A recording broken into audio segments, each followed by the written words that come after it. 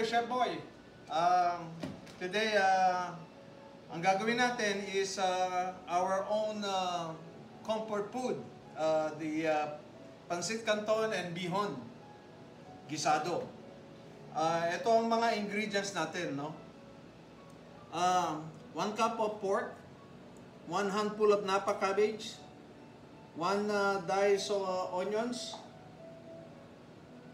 It's right here, and then 1 whole clove of garlic, and then 4 stalks of green onions, 3 stalks of the celery, 1 carrots, 1/4 cup of the 1/4 cup of shrimps, 1/4 cup of this tempura fish cake, 1 tablespoon of chicken base, 2 tablespoons of sugar, 1/4 cup of soy sauce, and 2 tablespoons of sesame oil, and salt and pepper to taste, and a vegetable oil.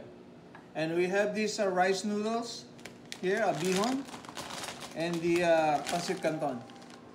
Okay? Umpisahan na natin to. Ilalagay ko na yung oil at lalagyan ko ng konting sesame oil para mayroong aroma. Yan, gigisa na natin tong mga ingredients.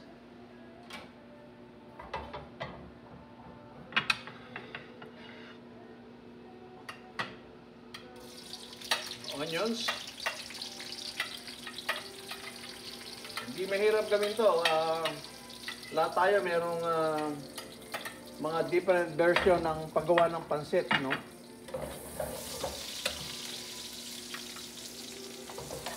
At sasapay ko lang to, nilagyan ko lang siya ng sesame oil para magbigay ng aroma. Tapos yung shallots, yung onions, garlic, isasatay ko siya para again re-release yung flavor. Pagka medyo nababrown na, lalagay ko na yung celery and carrots.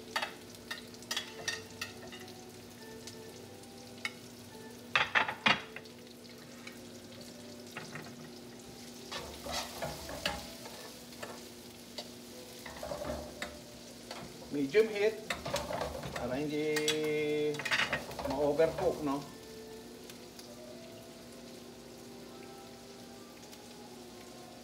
Siya, lalagay ko yung pork.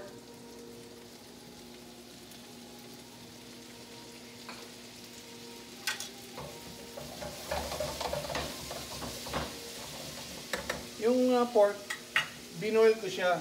Kaya nag-riti yung broth niya. Nung binoil ko siya, nilagyan ko siya ng salt and pepper, no? Tapos, kinuha ko na siya, ilagay ko rito. Ngayon, gagamitin ko siya later para sa stocks natin, no? Instead of water, yan ang ilalagay ko. Give me a few minutes. Kailangan natin mag-absorb yung flavor ng pork sa ingredients.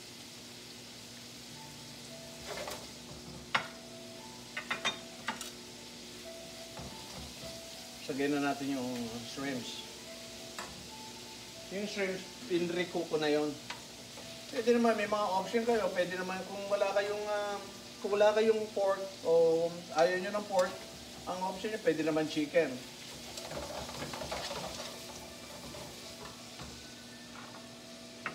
Sagay natin yung tempura fish cake.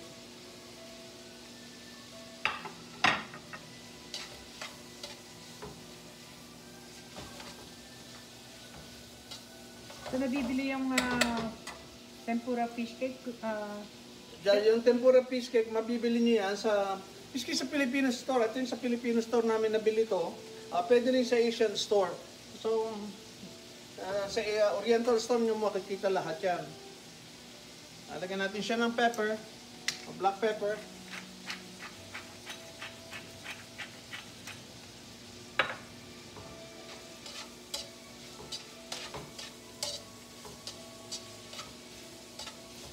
Kailangan pagka nagigisa kayo ng ng ricado para sa pancit, kailangan talagang gisang-gisa siya. Kailangan yung talagang yung almost talagang nakikita mo na sweat na siya at lutong-luto na yung ano niya, yung ingredients niya. Pero yung gulay dapat hindi overcooked. Oh, hindi naman. Dahil kasi kaya mo nga inuna na yung pork para sa ganun, hindi siya na-overcook ang vegetables. Pero kailangan mo pa rin yung vegetables, kailangan may release yung flavor. Etong green onions, ito yung pinaka-ilalim, yung yung baba, no? Yung white. Ilalagay ko ngayon to. Dahil kasi ito, mas malasa to pag nilagay mo yan at sinama mo sa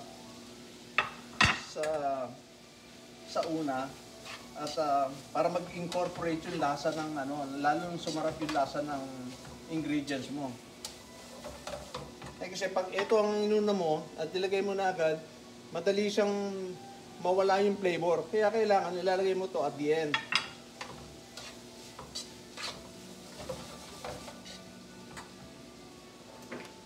Yan natin ng konting salt, konti lang.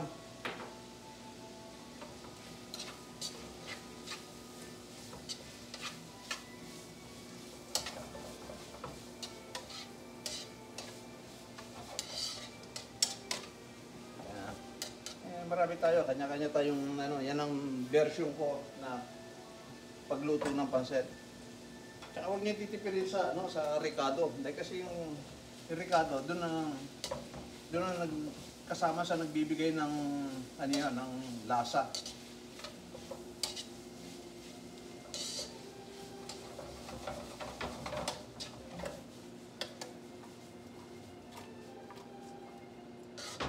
Mo nasa Chinese restaurant, no? O ngayon, habang iniintay mo natin yan, dito tayo sa ano, ang gagawin ko naman, yung habang iniintay natin maluto yung ano natin, yung sesame oil, lalagyan natin ng konti ito, tapos lalagay natin yung sugar. Konting sugar, o 2 tablespoon, tsaka yung soy sauce. 1/4 cup of soy sauce.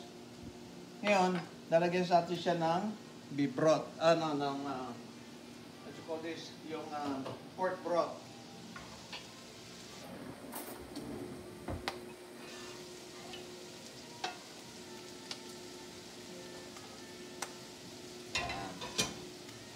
Yan ang pinaka-base natin sa pancit.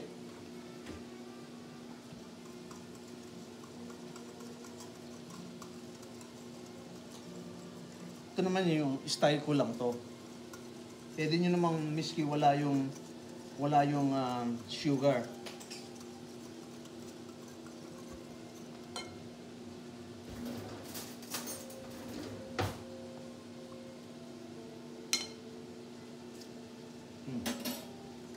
Good.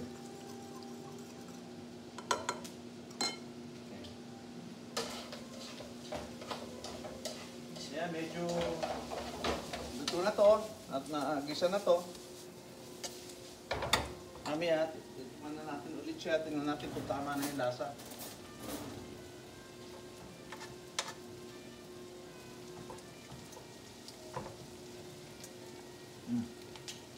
Up.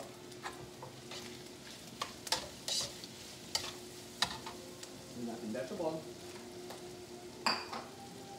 Ganito yung napa-cabbage. Ito yung yung end part na to, ito yung thick. So ilalagay na natin siya. Siya muna ilalagay natin. Bago natin ilagay yung isa. Kasi makapal siya, mas matagal siya maluto kaysa rin sa isa.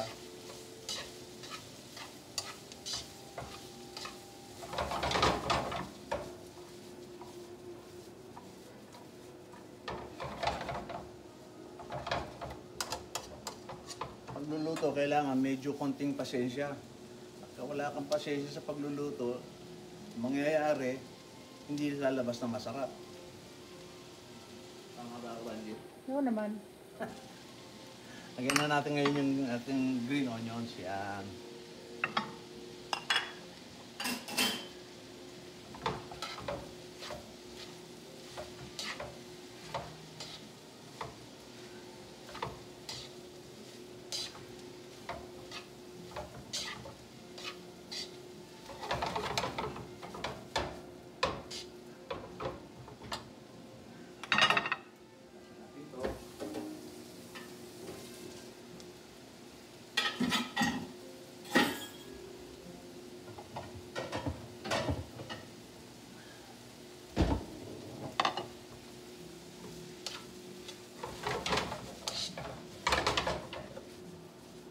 Pag tinatoast mo ng ganyan eh, chef, what is the purpose of that? Para yung ilalim maluto, yung nasa ibabaw para siyang mapunta sa ilalim. Isa lang sa mga technique yan na pwede mo gawin, pwede mo naman din haluin. Pero at least hindi nadudurog sa Hindi paghalo. nadudulog, oo. Kaya ngayon, lagyan mo siya ng konti ng juice nung mixing, yung minix mo.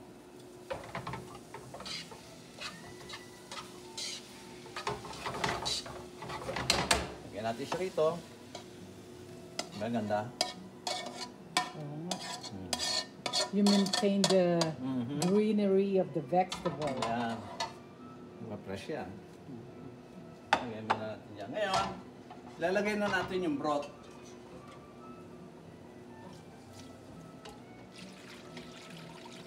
Okay. Kasi yung pancit, madali siyang madali siyang ma-absorb ng noodles yung pancit, yung liquid mo. Liquid. Ito, lalagay natin to. Yung mixture. Mixture. Tandaan nyo, sugar, sesame oil, and soy sauce. Okay? Tira ko ng konti, baka kailangan natin sa Mana natin yung base natin kung okay na siya. By the way, sinama ko na yung chicken broth dito, no? Tama-tama. Medyo maalat, okay lang yan dahil kasi lalagay po naman yung yung noodles. So lalagay ko na yung noodles. Pero just to let you know, yung tinurn ko sa mababa, no, sa low. Hindi naman low, kung medyo medium low. Kasi baka ma-overcook yung noodles eh. Sino ko na yung noodles para madali siyang maluto. Ngayon lalagay ko yung Canton naman.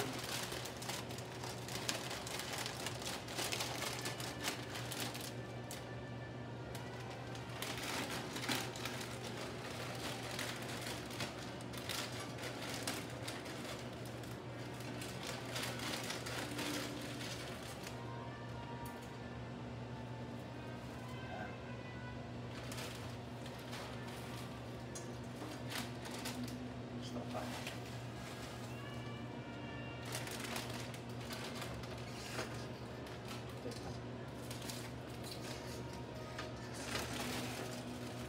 Yung Bihon tsaka yung Canton at medyo okay na siya. Ang halo niyan, puro pa ilalim, puro sa ilalim mo. Dahil kasi hindi mo pwedeng baka madurog, maputol. So, okay na siya at hindi naman siya natuyuan. Okay, so ilalagay na natin yung pinaka sahog niya.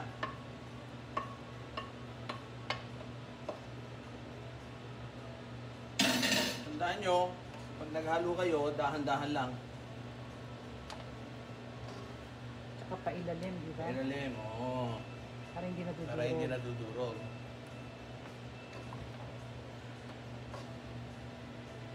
Okay. Pagka nasa part na kayo niya, na ilagay nyo na yung ingredients nyo at yung panlasa nyo, patayin nyo na, turn na raw. Para nasa ganun, anyway, naluluto pa rin naman yan, kahit pa paano, mainit pa rin yan.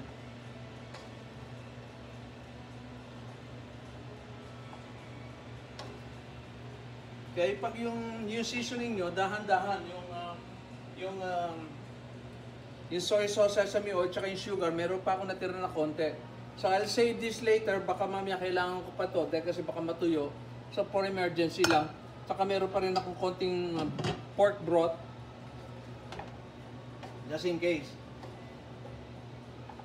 Kaya ang paglagay ng seasoning nyo, yung soy sauce at sesame oil, dahan-dahan lang, gradual lang para hindi baka mamaya masobrahan, maalat. Okay? Ay ipi-plated na natin to. Tikman muna natin. Again, para ating tikim.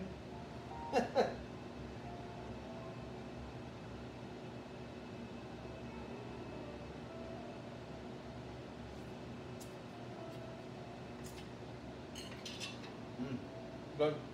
Okay, ipi-plate na natin. Yung pancit natin is ready, so ipi-plate ko na siya.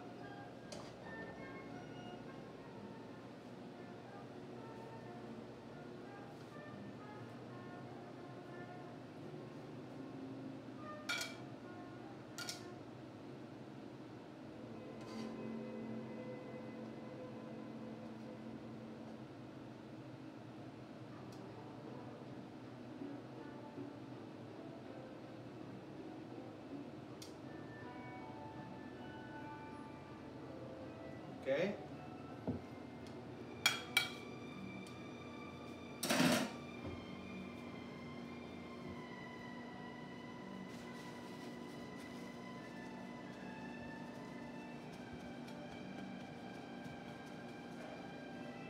Yan ang pancit. Pancit Bihon and Canton. Guisado. Okay. Some, of course, hindi kompleto kung walang kalamansi, di ba? Yan yung kalamansing nakuha ko rin sa kapitbahay ko. Ibinigay sa akin. Kaya ako nakapagluto ng pancit. Courtesy of Nino, ikaw mo ka, no? Okay. There you go. My friends, another Filipino classic, Pancit Bihon and Canton. Okay, I hope you enjoy it and try this. And I'll see you later next time. Thank you so much again. Subscribe and like, please. Thank you. See you again. Bye.